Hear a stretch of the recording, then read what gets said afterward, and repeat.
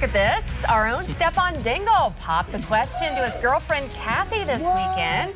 Stephon, we assume that she said yes right after this. Graciously, she did. Oh, look at that. She was super happy. I was happy. She was happy. She was shocked. And I guess it made it all worth it because she was mad at me because I was trying to hide this. This is like the hardest thing I've ever had to do. She's really my other half. Yeah, that's my mom there, and that's her family, her mom, dad, her brother.